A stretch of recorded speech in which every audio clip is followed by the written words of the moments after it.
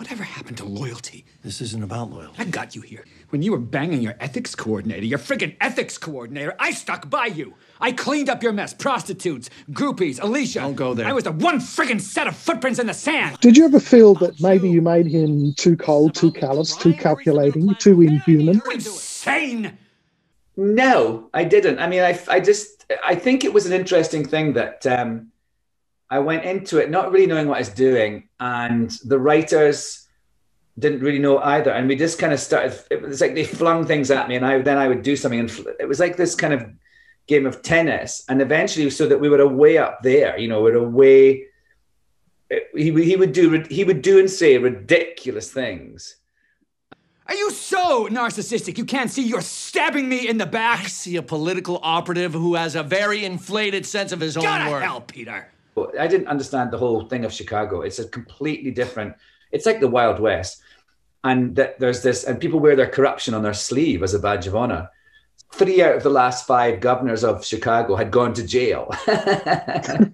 You know, it's a pretty crazy place. I think that's why I love Australia so much, that I associate my kind of wit and sense of humor and openness that you're talking about with the Australian spirit. And so really what I think this festival has become, more perhaps than it would have otherwise, is a celebration of Australian cabaret and of Australian artists.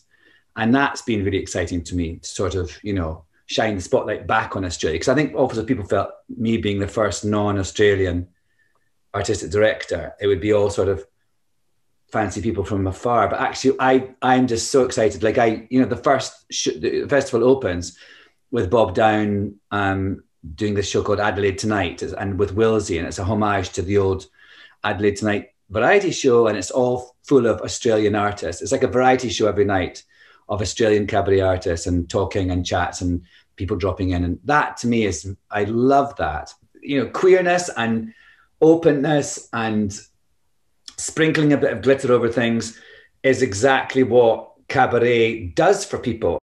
I'd like to propose a toast. So Club Cumming is going to be recreated at the festival? Yes, indeed, at the Spiegel tent. Here's to the ladies who lunch. We have a thing at Club Cumming, you know, in New York, in the bar, which is that anything could happen. And I love that, like, just anyone can come up and you just don't know what's going to happen. And I love that sort of excitement that creates. And or you don't know that you're going to be dancing on a table. Everybody laugh. As famous as you are for cutting comments, the unkindest cut of all would be that administered to baby boys. Why would anyone, male or female, gay or straight, prefer a penis which has been hacked within an inch of its life? I don't know.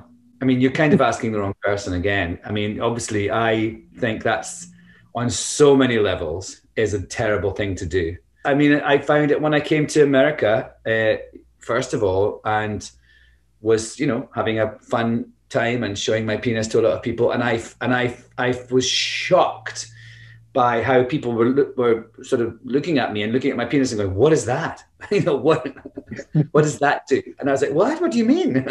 It was a really weird experience. Like, I was just me, here's my body, it's always been the same. This is like what other people look like, where I come from.